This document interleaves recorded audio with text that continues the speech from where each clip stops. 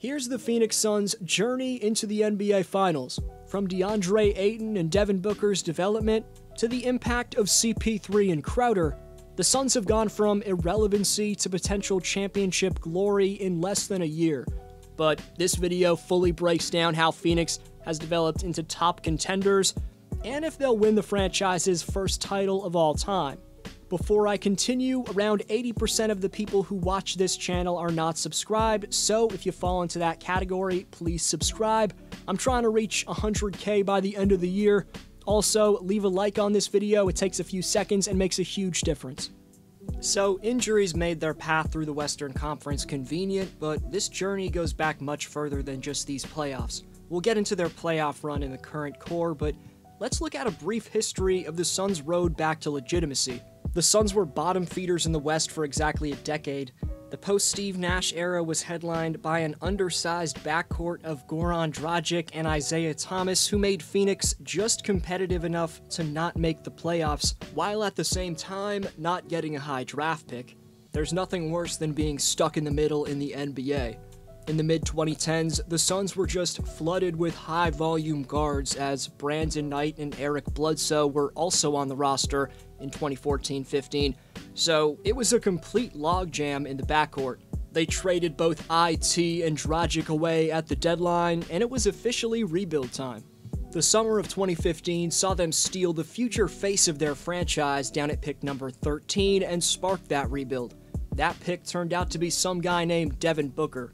Booker was backing up Eric Bledsoe and Brandon Knight, but to start his career, Booker also had veterans like PJ Tucker, Tyson Chandler, and Leandro Barbosa to learn from, which were big pieces to help Devin's development. So that was smart from the Suns front office, but what wasn't smart was drafting Dragon Bender with the 4th overall pick in 2016. They struck out again in 2017 with the number 4 pick, this time taking Josh Jackson. Those two players in Bender and Jackson turned out to be complete busts, but thankfully for Suns fans, they got 2 players the next year in the 2018 draft who'd make up for that. The number 1 pick, DeAndre Ayton, and the number 10 pick, Mikal Bridges, have been crucial pieces. Still, the Suns finished 19-63. That summer in 2019, they traded their 6th overall pick to receive Dario Saric and the 11th overall pick. At 11, they took Cameron Johnson. Both Johnson and Saric have been rotation players in the Suns' current playoff run, so the 2019 draft turned out to be the 3rd productive draft night for the Suns front office in the last 5 years. 2019-20 really wasn't going too well. The Suns were well back of a playoff spot, but in the bubble they went 8-0 with Devin Booker averaging 30, but that wasn't enough to sneak into the playoffs, and 2020 didn't prove to be the Suns' year. But the 2020 championship-winning Lakers and the 2021 Phoenix Suns have some major similarities. Firstly, they both didn't make the playoffs in 7+ years prior to making the finals. LA hadn't made the postseason since 2013, and Phoenix hadn't made it since 2010. Secondly, and more notably, to acquire the piece that put them over the top, both the Lakers and the Suns had to give up at least 3 players to receive that guy. LA gave up Josh Hart, Lonzo Ball, and Brandon Ingram to acquire Anthony Davis, while Phoenix gave up 4 players, 2 being starters, Ricky Rubio and Kelly Oubre Jr., to acquire Chris Paul. Considering Phoenix only had to give up a single future first-round pick to acquire CP3, and he's fueled them to a finals appearance, that trade was a big-time steal for Phoenix. The fans and media weren't the only ones who were wrong about Chris Paul's days as a star player being numbered. Organizations were proved to be wrong as well. His 2017 exit from the LA Clippers led to the franchise's first lottery appearance in 7 seasons. The Houston Rockets' 2019 trade of Paul for Westbrook, that set into motion a 2-year collapse that will require years of rebuilding. Oklahoma City's decision to trade Paul in November has achieved its intended effect for both sides.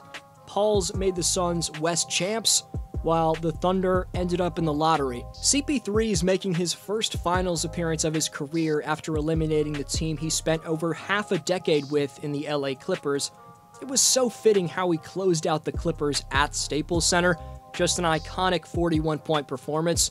After the basketball gods held a curse over Chris for a decade and a half, this year he's getting every bit of luck possible. More on that later on. Meanwhile, Jae Crowder's making his second straight finals appearance and is proving to be one of the most underrated free agent signings of the 2020 offseason.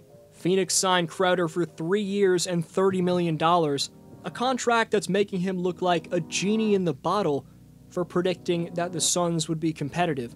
This past June 13th, Crowder opens up about his decision to leave the Miami Heat and join the Suns, saying, quote, "I know I look like a genius with my decision. When I made the decision, you should have seen how many text messages I got like, what am I doing? Why are you going to Phoenix? They haven't made the playoffs in 10 years. More on Crowder later on. At 12-4, the Suns have the best record so far in the 2021 playoffs. 2 of the 3 games they lost came with Paul trying to play with one arm after injuring a shoulder, and one other game they lost came with CP3 out due to COVID. However, they had the advantage of playing the Lakers without Anthony Davis for the most part, the Nuggets without their second option Jamal Murray, and the Clippers without Kawhi Leonard. But this shouldn't take away from what the Suns have done, and I'm about to show you why they're going to be a nightmare to beat 4 out of 7 times in the finals. While Chris Paul's leadership, assist-making, and timely jumpers make him Phoenix's most valuable player, Devin Booker's the team's best scorer. Booker says he often sits and just listens to Paul talk, soaking up every word of what that day's lesson is. Booker said recently, quote, "You can ask anybody on this team, how has Chris developed your game? And everybody's going to have a lengthy answer because he cares. He cares about each and every individual, and he'll let you know when he sees something that can better you." Meanwhile, here's what DeAndre Ayton had to say about Chris Paul. Well, I love CP, man. Like I said, that's really the only teammate that really pushed me, like big bro type push, knowing what I got and that I never thought that I had. I think he was the best thing that happened to my career. D-Books finally reached the big stage after not making the playoffs for the first 5 years of his career, and he's thriving. Devin stayed loyal to the organization that drafted him, and they rewarded him by building the team around him. Drafting 3-and-D talents like Mikal Bridges and Cameron Johnson, they could have took Luka Doncic, but instead decided to take Mikal Bridges because he better complemented Booker. Then there's the dominant big man in the middle, DeAndre Ayton, and the free agency acquisitions of CP3 and Jae Crowder have perfectly complemented the now 24-year-old. The Suns, from top to bottom, were straight trash through the first 4 years of Booker's career. If you were watching, he was getting better all the time. If you didn't think he was always a guy who could be a big-time scorer on a big-time team, you didn't know what you were watching. But the playmaking, feel for the pick and roll, the commitment to defending, and his developed leadership, all this evidence that Booker has long been more than just a guy putting up empty stats, had been readily available for some time. Conversely, if you were a believer in D-Book, he's lived up to the hype. After scoring 47 in the Suns' first-round closeout game versus the Lakers, Booker put up 34 on the Nuggets in his second closeout game. He may have struggled with his efficiency in the series against LA, but for the playoffs overall, Booker's averaging 27 points, 7 rebounds, and 5 dimes per game on above-average shooting splits. He also dropped a 40-point triple-double in Game 1 of the West Finals, joining Jerry West, Charles Barkley, Westbrook, Doncic, Butler, Durant, and Oscar Robertson as the only players to ever do that. But without their offensive rebounding phenom DeAndre Ayton, the chiseled 22-year-old who owns the paint, the Suns wouldn't be in the finals. Ayton's shooting a league third-best 71% in his first postseason run, and averaged 18 and 14 in the conference finals, which was highlighted by Game 4 where he grabbed 22 rebounds. Booker and Ayton aren't the only ones who've taken their games to the next level this year. Small ball forward Mikal Bridges took a big leap in his third season. This season, only 13 players around the league made more field goals at a better percentage than Mikal did. Only 8 players made more three-pointers at a better percentage. No other player shot a better clip from the field and from deep. Bridges shot 76% at the rim, 51% from mid-range, 42.5% from 3, 65% on 2s, and his true shooting percentage was at 67%. That true shooting topped Amari Stoudemire for the highest percentage in franchise history back in 2008. In his last 11 games, not counting the very brief appearance in the final regular season game against the Spurs, Mikal shot 62% from the field, 55% from 3, he made 2.6 treys, and averaged 17 points along with 1.8 steals and 1.1 blocks. And for his development, Jae Crowder deserves a ton of credit. Way back on November 30th, GM James Jones said Crowder will show Mikal Bridges and Cam Johnson what it takes to play high-level basketball like the playoffs. Jones also said Jay's a guy who brings an intensity that'll set an example. Now we know why James Jones won Executive of the Year, because he was spot on with that analysis of Crowder. Jay's been a lockdown defender and the perfect mentor with his vocal leadership to Bridges and Johnson. So, will the Suns finish the job? Well, since the Phoenix Suns' inception back in 1968, the closest they've ever gotten to a title came in 1993. That's when Charles Barkley came up 2 wins short of beating Michael Jordan in the NBA Finals. 28 years later, and the Chris Paul, Devin Booker-led Suns have the franchise's best chance to capture its first ever title. At 36 years old, Chris Paul's longevity is extremely inspirational and impressive. Everyone loves to talk about LeBron's defiance of father time, and rightfully so, but Paul should be mentioned in the same breath when it comes to that. Over a decade and a half gone by, Paul still appears to be at his near peak, and he's an enormous part of the reason why the Suns are now just 4 wins away from their first world title in franchise history. With how he and Devin Booker can pick apart defenses in the pick and roll, combined with the beastly rebounding, inside scoring, and rim protection of DeAndre Ayton, anything can happen. Then, taking into account the elite 3 and D men on the wing, like Jae Crowder, Mikal Bridges, and Cam Johnson, this team's damn well rounded. Especially considering I've gone this entire video without mentioning another one of their high-volume shot creators in Cam Payne. He can get it done off the dribble too.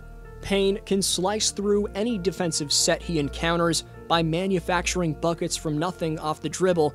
I remember when my Raptors just waived Payne early in the 2019-20 season. He barely played for the Suns last season, but 2021's been a coming out party as he's averaged 11 points. Everyone's hoping Giannis comes back for the Bucks, but him being out kind of opens up the door for CP3. Although I still believe there's a universe where the video I made about the Milwaukee Bucks winning the title is true. As I mentioned in that video, the Suns are the most dangerous matchup for the Bucks. Crowder locked up Giannis last year, and the 7-1 reach of Mikal Bridges could also be an issue for the Greek Freak. Don't forget, the Suns also have Torrey Craig on the wing, another solid defender. I'm not saying Giannis will get shut down because of those guys, but it'll be his toughest challenge yet by far.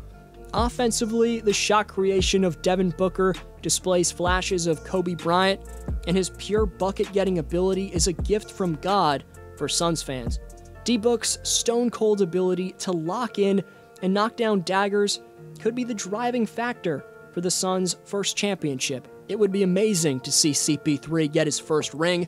Leave a thumbs up if I should make a prediction video for the NBA Finals, and will the Suns win the title in your opinion? Let me know in the comments section. This was Deep Flow. Have a great one, and I'll see you next video.